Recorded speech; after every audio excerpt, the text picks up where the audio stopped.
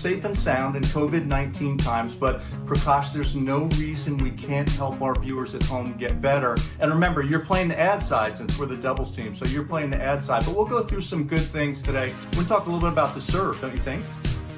Absolutely. Now, you guys have been really vocal on Twitter. We've taken some polls, what you guys want to learn about first. So in this first session, we're going to dig into the serve. Arguably, maybe the most important shot in the game. What do you think, Paul? I think so. You know, this is the one time where it's totally about you when you're the player. You're starting the point. You get to do what you want to do. It's on your terms. And, you know, one of the tricky things that I want to talk about, the first thing of the do's, Prakash, is people make it too complicated. Keep it really simple. And in terms of being simple, the most important thing is that consistent ball toss.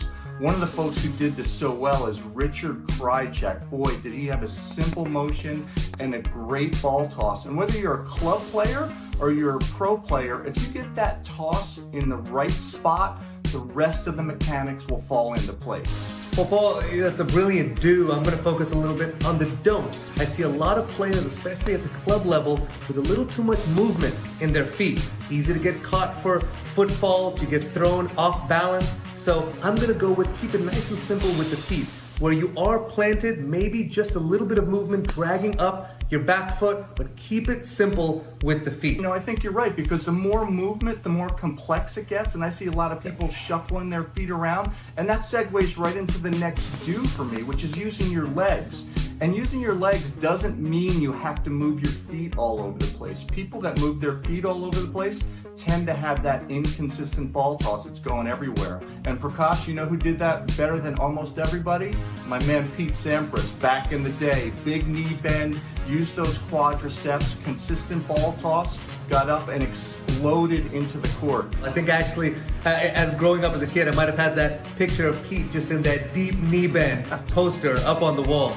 Just a beauty. Okay, I'm gonna play off of your legs and give everyone another don't.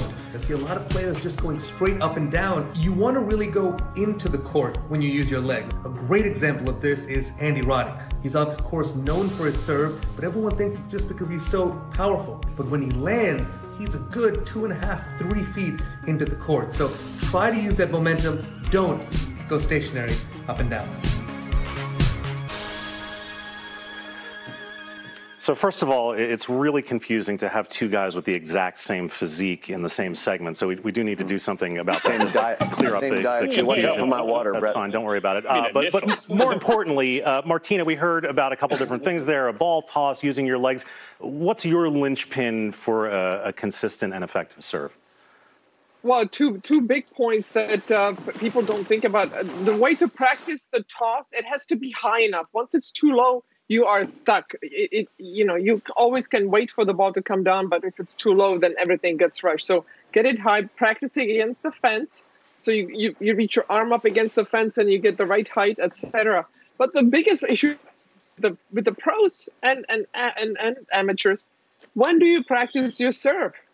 It's the most dynamic shot of the sport, the most important in the sport, but you always practice when you're tired. So intersperse it into your, if you have a 2-hour session, maybe do half an hour warm up, then hit like 5-10 minutes of serves, then do something else, and then again 5-10 minutes of serves. So you do it like 2 or 3 times during your practice session so that you are fresh and ready to go. Don't wait till you get up, you're getting off the court to hit your 50 serves or whatever.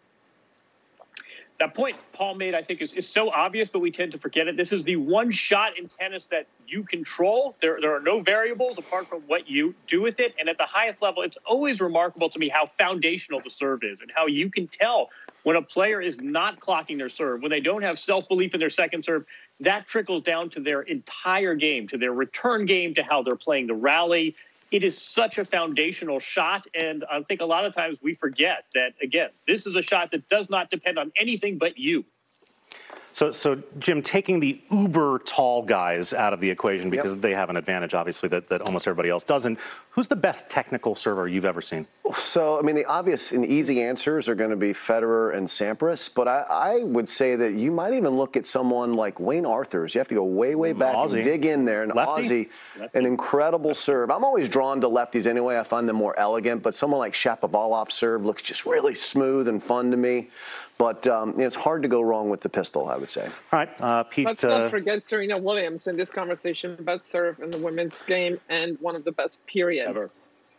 Here. That's a good point to end on. And by the way, you can go to Tennis Channel's Twitter page and vote on which topic Paul and Prakash should cover next.